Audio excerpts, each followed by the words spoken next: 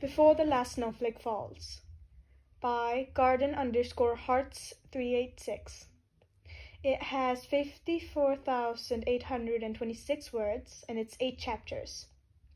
Summary.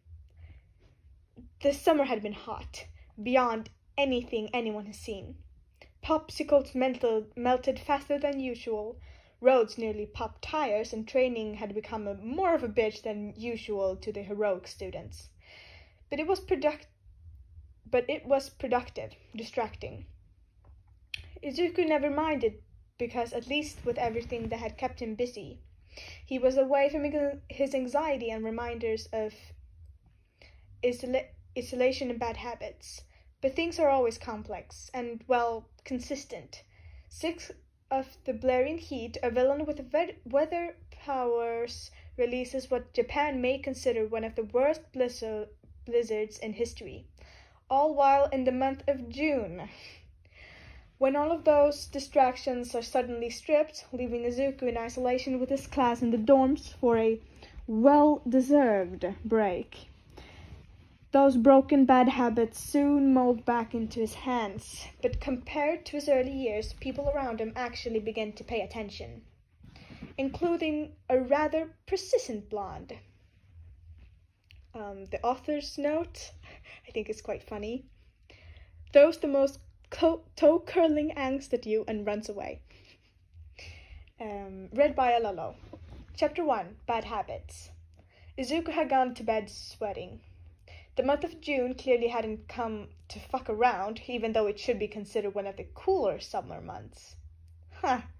Everyone knew global warming was getting worse each day, week, month, and year passed, but it still manages to create a countrywide shock to see the temperature reach above 89 and stay above 98 and stay above 98.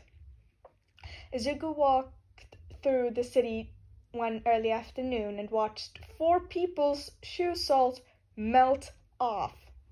Yes, he counted. He decided after the poor contestant number 2 tripped and fell onto the burning hot asphalt after his flip-flop superglued itself to the ground. It's been a torturous couple of weeks. All the teachers had been forbidding the students to train in costume if possible to avoid the chance of a heat stroke, or, for caution's sake, spontaneous combustion. Lord knows they don't need any more opportunities for a lawsuit. Izuku is, if he's being honest, thankful because he still has yet to come up with a summer version of his own costume. With all the support he needs, it's a bit difficult not to die of heat exhaustion even in the winter months. Izuku had gone to bed sweating beads if he was being specific, but he went to bed tired enough from a full-packed day. Izuku had gone to bed sweating, so why the hell did he dream cold, feeling like the beads of sweat on his forehead had suddenly turned to ice? Cold hands hold Izuku's cheeks like a delicate mug of coffee, stroking the side with a thumb, wiping away any stray tears if not condensation. His hands are cold. So cold his breath is visible, leaving a trail in the air. He doesn't remember this memory being so cold. The kids wouldn't let me play with them outside, Dad. It's such a strange feeling. Bizarre, hot fire full of dread in his chest and under the skin as the world slows, as time slows. I know, Bubba. If I can't be a hero, what am I supposed to do? I don't know what to do. Time is still moving, still wary. Yet, as each second decomposes and passes, it feels like he's being frozen into place. You'll find a way to distract yourself, Izuku. I'm afraid that's all you can do. Everyone's doors fling open almost in sync. Something isn't right, and Izuku could see it on everyone's blue lips and the slight shiver in their summer PJs. He could feel it from his own sniffle and frozen fingers. What the hell is going on? Tokoyami said, shaking from what looks like to be icicles off his feathers. Izuku swallows, unaware of how he's supposed to respond because he too has no idea what the hell is going on. He tries to rub his hands together to warm them up, but it doesn't do much for him. Did they blast the air last night? Did Todoroki's quirk malfunction? I don't, he starts before hearing his phone start to blow up from notifications on his desk, glancing at his classmates as he turns his back into his room to grab it before it buzzes off the tabletop. Immediately, Izuku is greeted by missed calls, news alerts, school alerts, and way too many texts from his class's group chat. Rubbing his hands over his face and down to his mouth, Izuku stands with his phone in his hand in the middle of his room, confused and still groggy from just waking up. It doesn't help that it's so cold. Why is it so cold? The first notification he clicks on is Uraraka, and it's recent. He calls her and it takes 2 rings for her to pick up. Deku! Izuku flinches from the volume. Whoa, Uraraka, what's going on? Are you okay? She sounds frazzled, if not completely spooked. What? She says back. Dude, have you not even looked out the window? Izuku physically pauses. Why would he need to look outside? Walking towards the window, he rips his curtains to the side and is immediately blinded by bright white. He winces, squinting to try and ease the intensity. Deku, hello? His jaw drops once his eyes focus, leaving him holding his phone away from his ear. What? Snow. Every inch of ground, vegetation, and everything is covered with pure white, and it's not a pretty winter wonderland white. It's a dangerous white that can only be caused by a howling blizzard that rips through the trees and kills people within minutes of exposure. You see it too, right? I'm not crazy. He stutters, closing the curtains. I see it too. He hangs up the phone before she can even get in another word. What the fuck? What? His doors opens and he spins around with a flinch. Midoriya! Aoyama is holding his door open and shivering with a blanket wrapped around his shoulders. Minette and Tokoyami are behind him doing the same. Sensei wanders downstairs. Aizawa Sensei looks like a cold, wet, and pissed-off cat when Izuku sees him. He's waiting for the class downstairs, holding himself close in a thick, puffy jacket still covered in snow and leaves. His hair is a mess and he looks terrible. Jesus, you look like shit. Kachan pops up at someone as soon as everyone's eyes lands on him. Yeah, well, I feel like shit, he grumbles, refusing to even take his jacket off. Sensei, what is going on? I love his voice. Ida asks, raising his hands above everyone else's heads. Izuku can tell that he's also not dealing well with the cold based on how his hands won't stay still like it usually does. The class nods, crossing their arms in hope to stay a bit warmer. Some glance at Todoroki, but he just looks back confused. Hey, I may hate my dad, but not this much. Izuku catches Ashido in the corner of his eye, holding Tsuyu close with 2 blankets wrapped around her. She looks drowsy, barely awake, and obviously fighting off forced hibernation. Sensei pulls his hood off and shakes out his soggy hair in an attempt to feel a little less gross. It clearly doesn't help because it sticks to his forehead and he frowns. Seems like a villain or whoever was sick of this heat more than us, he sighs. A weather-based quirk released a winter storm early this morning and it shows no sign of stopping. The class groans. Izuku himself finds a cringe on his lips. Sure, the heat was deemed sufferable by a lot of people, including himself, but even this is a lot. Do we have any idea on who to blame yet? Yaoyoroshi asks, teeth chattering. Their teacher shakes his head. No, but we currently have every hero physically able to move through weather looking as we speak. But as you'd expect, it's taking a while because these conditions are ridiculous. I'd second that, Sarah shakes his head. It's freezing in here. I can't imagine being outside.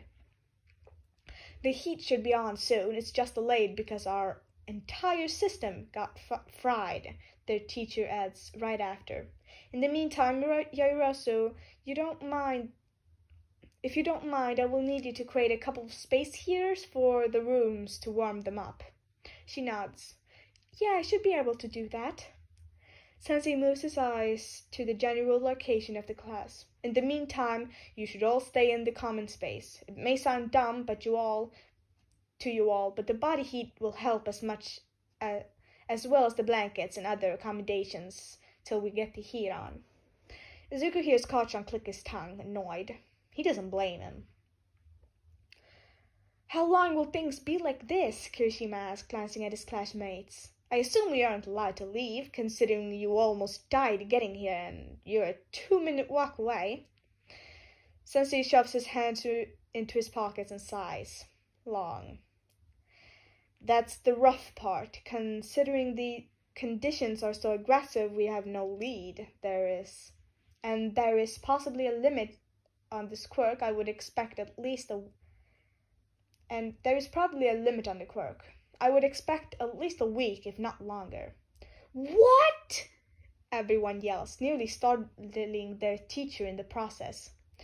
Izuku feels his face pale. How? Kirishima groans, covering his face with his hands. There is no way. Whoever is responsible has completely altered the weather patterns around the city. Until we find the person responsible, or someone else with a weather quirk strong enough to reverse this storm, we're stuck waiting. Aizawa Sensei interrupts him before he can finish. A week? If not more? Waiting around inside has never really been, Izuku's favorite thing in the world. Izuku swallows. He was supposed to work on Black Whip with All Might this week and the next. The class was going to go to the pool and do another training day since they had Friday off.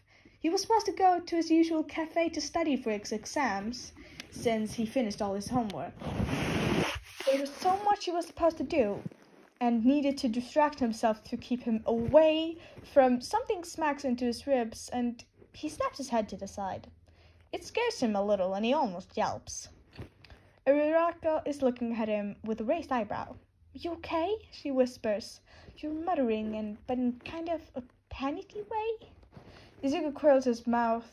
The mouth curls into a small and short smile. He nods, trying not to make it look forced, but he's probably failing. Yeah, sorry, I'm just shocked, I guess. Uraraka smiles back concerningly. Alright. Fuck. He hasn't slowed down once, not even taking a break. Not since the day All Might picked him to inherit his power. It's embarrassing to say that the only times he'd have breaks were when he was hospitalized. Mizuku scratches at his wrist, looking back to Aizawa-sensei and tuning back in. I don't care what you guys do, just don't burn the place down. Take it as a well-deserved break or whatever before your upcoming exams. Sensei pauses. You should be good with food and supplies in the kitchen, but please message us if you're running low or need anything. Don't be surprised if the power goes out. Just give us a call and we'll get it fixed. Is there anything else you need from us, Sensei? Izuku speaks before thinking, and his tone comes off as a plea. He gets a head shake in response. No problem, child. All I need for you is to stay put. He eyes Izuku strongly. Got it. Izuku avoids eye contact, nodding. Yes, Sensei. He knows that was a direct call-out, but he won't make a comment. The class nods their heads. Yes, Sensei. Good, that teacher says, adjusting himself in his coat. I need to go back and get things situated in our building, but do what I say for once. Enjoy your free time, kids. Thank you, Sensei. Most of the class mutters as their teacher pushes through the door into a mess of cold white. The door swings open from the wind. Ida has to run and grab the door, slamming it shut because it nearly ran into the store with him. He turns around, ready for a day of nothing. All right, class, like Sensei said, let's all head to the common room and get those space heaters made. Yeah, you got it, Prez, Zero says, rolling his eyes with a salute. Everyone is still in their pajamas. Izuku becomes fully aware that all of a sudden, and he crosses his arms over his chest, which bears a very cringy All Might 2nd Generation limited edition t-shirt.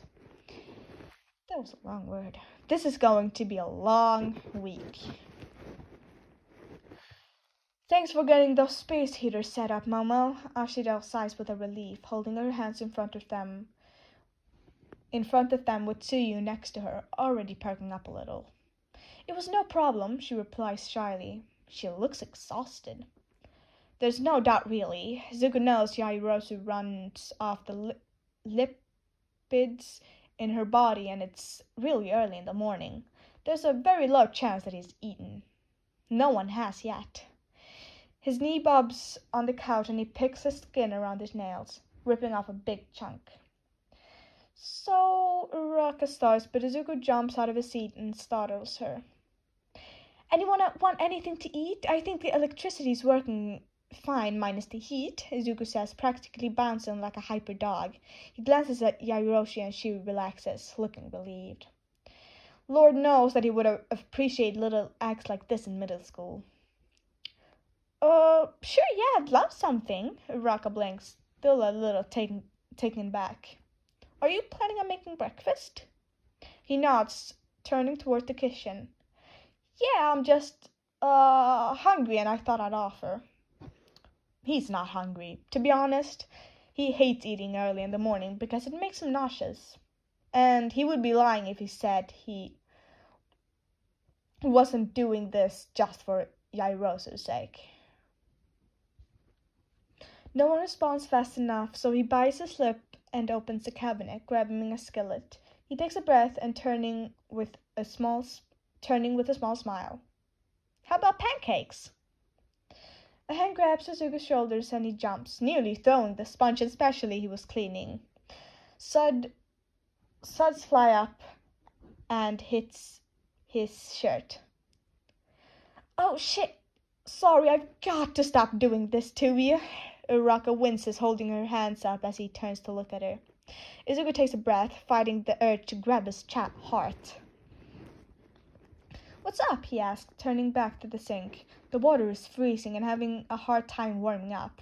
He's gonna have to remember to keep the sink on a little so the pipes don't freeze and later bust. Are you okay? Seriously, she asks, leaning her back against the counter and holding her plate to him. He grabs it, setting in the sink. He raises a brow and rolls her. He raises her brow and she rolls her eyes.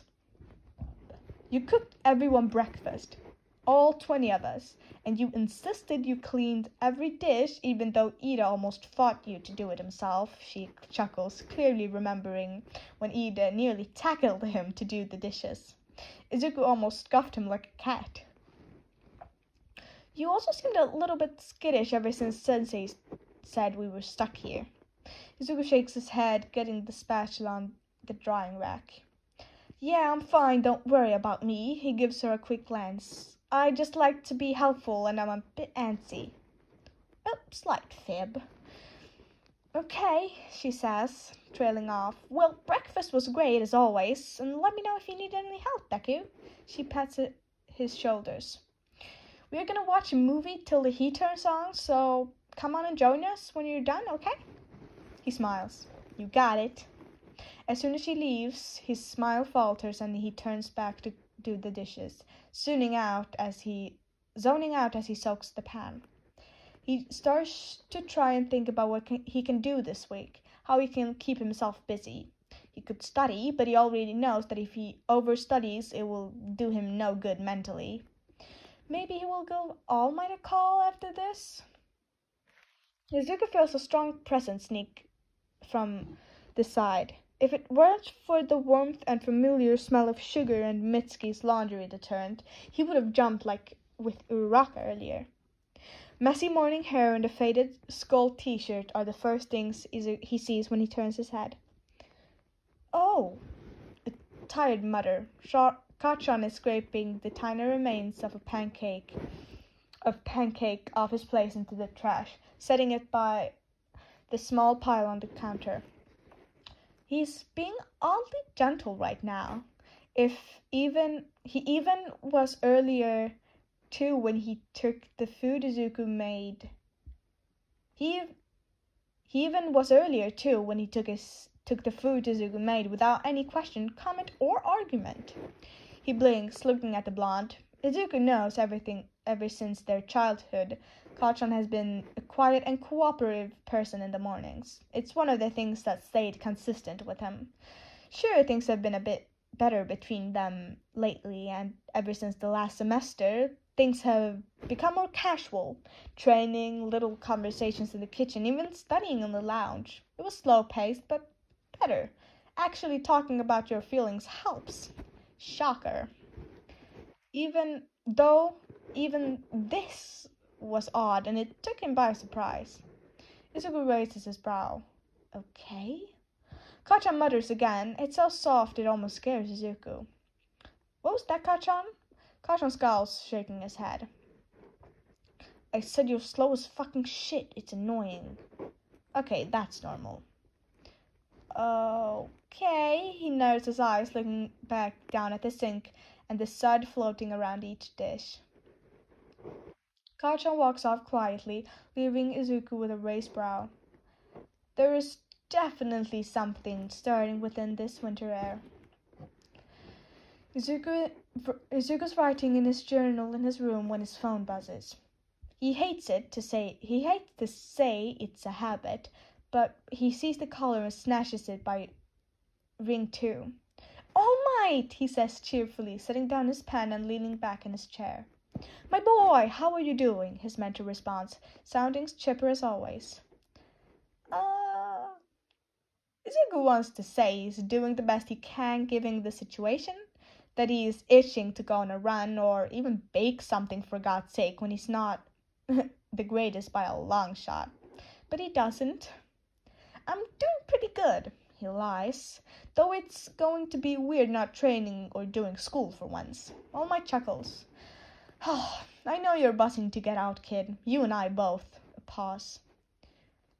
But I think you need a break, and unfortunately it took the weather to tell you to do so. Izuku bites his lip, ripping off a piece of skin. It stings and he can already taste the blood forming. I'm fine, All Might. I know I can handle everything. A sigh. I know you can. That's what worries me, you know? Izuku clears his throat and looks off to the side, itching to move on from this conversation. How are things over in the teacher dorms? All Might is quiet for a long second. Boring, he says with a small chuckle. But Midnight and I are playing a game to see how long it takes for Mike and Aizawa to slip up and flirt out in the open. Aren't they married? Izuku questions. Or at least dating. I'd be surprised if they weren't. Ha! I would be stabbed in my sleep if I disclosed that information, kid. Izuku shakes his head, smiling. Don't worry, I'll find out eventually. I know you will, young Midoriya, his teacher laughs. It's quiet for a moment between the two of them. Well, it's getting late, my boy. Better get off to bed, okay? Okay, All Might, he says, wishing he could stay on the phone with him all night, or till he drifts asleep. Good night, Midoriya. Night, All Might. Izuku presses the red button, tossing his phone to the side. He sighs, leaning forward so he can rest his head on his hands. He turns, adjusting himself so that his hand rests on his cheek. His curtains are still shoved to the side, revealing the gray clouds that are still falling snow. It's calmed down a little, but not enough to show signs of stopping. It hasn't even been a day. Though the circumstances are sour, he won't lie. The snow is pretty in its own way.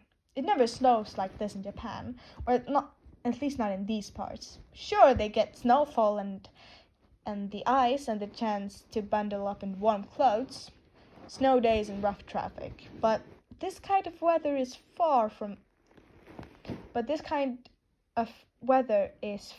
normal. It's almost intriguing.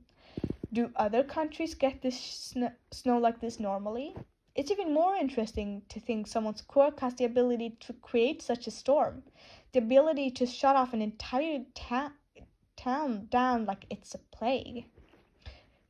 That makes Izuku's head turn back to his notebooks. He grabs his pen.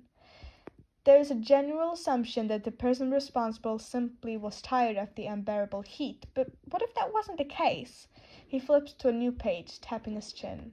Snowstorms are especially not lock people inside, isolate the general population, and hinder heroes or anyone from that matter doing their jobs. Crops die, heating and electricity become finicky, and plumbing can burst and lead to lack of water sources. People can freeze to death if stuck or suffer from frostbite, which has irreversible effects. People with animal quirks can even go into forced hibernation, Suyu for example. Not to mention, with the roads in such bad conditions, people aren't able to get food or resources easily. Seasonal depression is imminent with the cloud cover and lack of vitamin D. Emergency vehicles can't travel fast enough, even with the snow plows that doing the best they can. There's no end to the issue storms like this cause.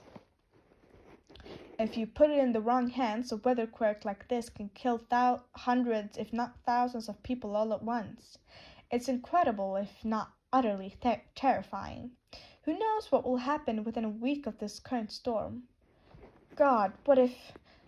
I swear to God, Midoriya, these walls are so thin I can hear everything you're saying, and your muttering is unbearable. Minetta's voice calls out from the other side of the wall, muffled. Go to bed. God, I hate Minetta. Izuku habitually slaps a hand over his mouth, though there is no one in his room to see. Sorry, he responds with a wince. The deja vu hits hard. He hasn't muttered like that in a while. Jeez. Looking down at his notebook, he glances at the absolute chicken scratch of thoughts before closing it. He scratches his head and rubs his cracked lips with his fingers. His eyes find his clock, noting that it's a bit past 10. He's not even tired, or on a usual school night he'd be knocked out cold by 9 from exhaustion. His knee bobs as he pinches his bottom lip for a moment. In middle school, he'd be up for hours, if not full nights, because he developed bad insomnia from... yeah. He never had healthy distractions or a way to exercise consistently. He never had friends either to keep him busy. It's almost funny how quiet the long nights are and how much louder the internal thoughts are. Izuku shakes his head, shoving himself up and out of his chair. He needs to do something to clear his head. Shower, pace, write, read, meditate, and God, he hates being in his room. He decides to go with the idea of showering, walking to the bathrooms, and turns the water in strips. Luckily, the heating is working better now and doesn't take too long for the water to steam and burn his skin when he touches it. He takes a 30-minute shower, trying not to feel bad for using up all the hot water. To be honest, it wasn't on purpose entirely. He zoned out about halfway through washing his hair, only realizing that he was close to dissociating when he got soap right in his eye. Sighing, Izuku wipes a streak of steam off his mirror and stares at himself. The drain drips, itching at his ears as he brushes his wet hair from his face. It'll be okay. The week will go by fast and there will be no issues. He has friends this time. Maybe they will help distract him. Oh, who is he kidding? He's never been the type to hang out with people. But he'll be fine. He'll be fine. He won't relapse, right? Izuku shakes his head, appalled by that sudden thought. If he even thinks about it, he will start scratching at his skin like an addict and run straight for the box under his bed. He groans, turning and opening his bathroom door to get out of the thicker air. I don't know. He dresses and checks his clock. Fuck, it's not even 11 yet. He's not tired, not even slightly. Izuku is too anxious and, well, aware. If he even tries to go to sleep, he will just end up staring at his ceiling for hours, and that's just torture. Maybe he can go downstairs and make some tea. His phone buzzes, and it's just a text this time. Raising his brow, he grabs it to look at the ID, only to see that it's the class group chat. Oh god. The class 1A shithole. Kaminari. The cold weather has fucked up my nose, so now I must breathe through the respiratory. Ashido. Kami, that wasn't a correct sentence. Uraraka. Hello? Kaminari. I am having a stroke. Bakugo. Congratulations. Kaminari. Thank you. Midoriya. Kachan, why are you awake? Bakugo.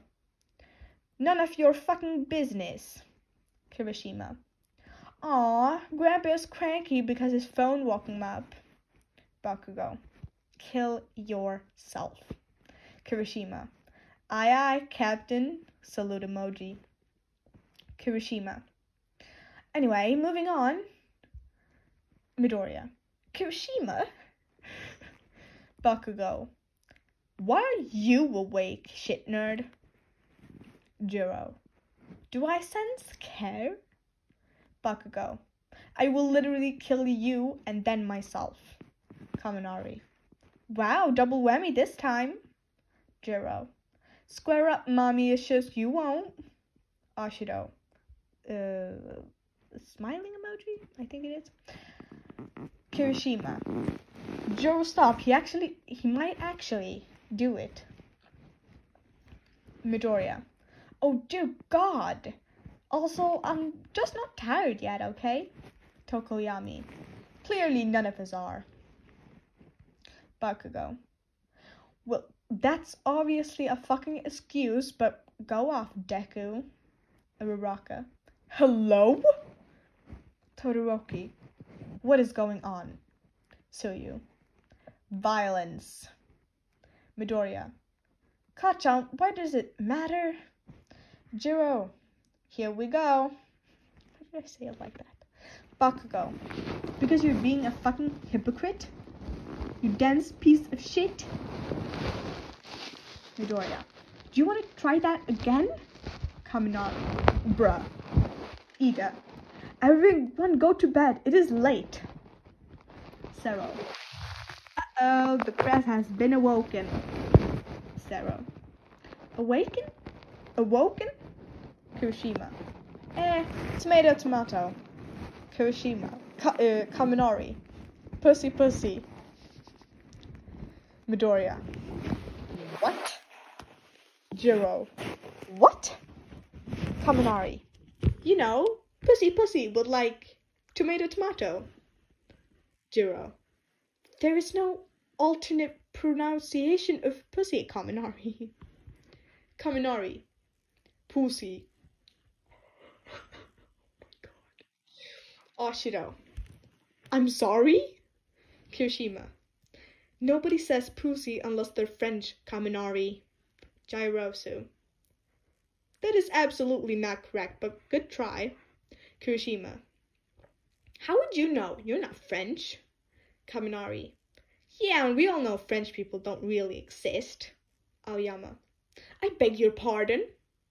Ashido. Oh shit. Ida. Enough. Midoriya. I'm just gonna... Bakugo. Jesus fucking Christ. Kaminari. Come on, you love us, Kashan. Midoriya. Oh yeah, I'm leaving. Bye. Bakugo. Get fucking bent, Sparky. What was that conversation? Oh my god.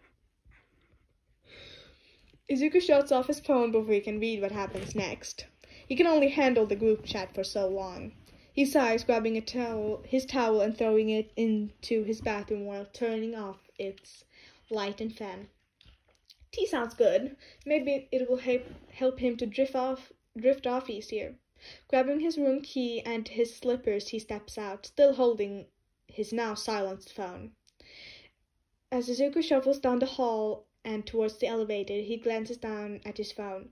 Something is itching at him like an uncut tag at the back of his neck. The group wasn't acting out of the ordinary, no matter how much it appears the opposite, but something about Kachan. Izuku clicks his tongue. It's probably nothing, most likely the usual banter and cranky behavior. But still. Izuku presses the elevator button, surprised when it immediately dings open. He steps in, exhaling. Something about that conversation was just bugging him more than usual. School was getting worse, and he wasn't even third year, not just because the teachers had been harsher on midterm grading or Kachan getting nastier in the halls and outside of school grounds, burning his clothes till they fell apart. School was getting worse because Izuku didn't know how to cope properly. The school nurse, for some reason, pities him, told him he's definitely got some bit of anxiety, if not other form of mental illness. It sounded scary to hear that from an adult. He thought he wasn't normal in the head on top of his abnormality within the quirked society. She pointed it out when her eyes caught his bobbing knee, distant stare and skin-picking. How he made sure to keep his presence so small she barely noticed him in the main office, but no, there was no way he does it because of anxiety. He just does it because he has no other choice but to distract himself or make others realize he doesn't exist. He told the nurse that he was okay, but she wouldn't let him leave until she told him to find better coping mechanisms. To find a hobby or something that helps keeping him distracted from dissociating or picking at his skin till it bleeds. He told her he had plenty of hobbies, walking out after getting bandages and a shitty school ice pack. He doesn't leave home, not unless it's his mom or for school. But he doesn't want to admit that to her. "I'm home," Izuku calls, kicking off his shoes as he shuts the door. There is no response back. "Mom?" He throws his backpack on the couch before walking into the kitchen. There's a small slip of paper on the table, and he doesn't need to look at it to know his mom is out. Probably working late tonight, as always, distracting herself till she drops. Izuku opens the fridge to find a Tupperware with dinner in it and a little sticky note with heating instructions. He's not hungry. He usually isn't. Shutting it, he walks out of the kitchen and heading up to his room, ignoring his school bags on the couch. He spends the next couple of hours just sitting in his room, almost wishing that he was telling the truth when he said he had hobbies. He doesn't count the writing in his notebook, because that can only take him so far. All that runs through his head can be too much to write down on paper, too much to acknowledge. He sets up from his bed, letting his feet fall to the ground so they can bob up and down. God, he probably looks crazy.